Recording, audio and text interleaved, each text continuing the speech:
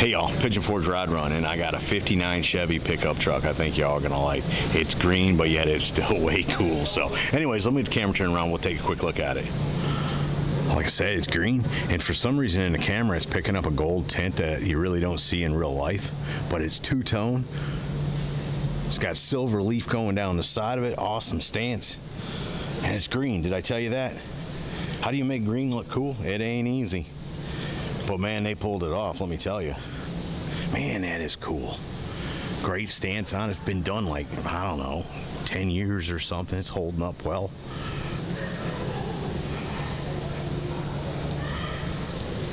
See, I don't know if you can see that or not, but it's actually two-tone.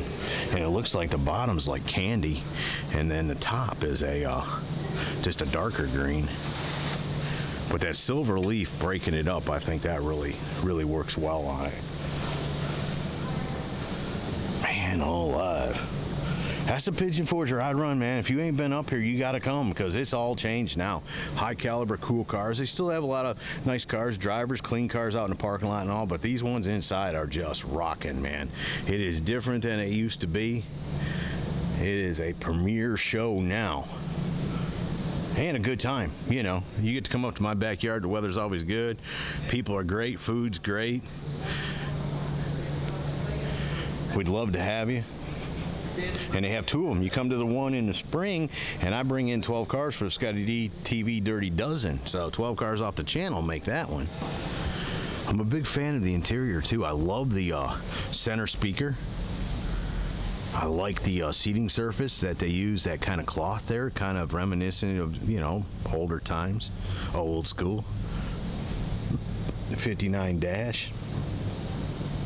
It's got a level on the dash for some reason. I'm not sure what that's about, but sure, hey, you gotta know if you're rolling straight, right? I like the pedals. There's nothing I don't like about this truck. And it's green, did I say that? It's crazy green. But man, it's right, it works, man. 4,000 miles on it, gets a little driven. Put a quick clip of this in there just so you can see what it's like up underneath. It's all painted, pinstripes and everything else up underneath there. Clean as can be.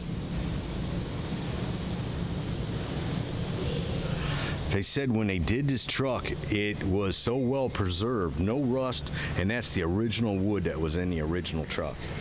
They just put some oil on it.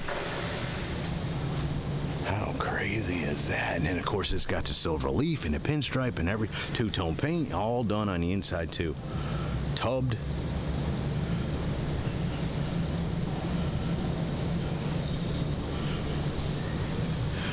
Quick look up under the hood, I like that, man. The tool intakes, that's cool. I like how they use that molding, or that hood, looks like a hood ornament that they put down in the middle of it. Some more silver leaf. Clean up underneath here, no clutter. And I don't know if that's stock, but it's an awful fancy looking brace up under there too. Man, that's a high-end truck, that's all there is to it. So there you go, from the Pigeon Forge Ride Run. Really nice 59 Chevy pickup truck. Hope you all have enjoyed it. See ya.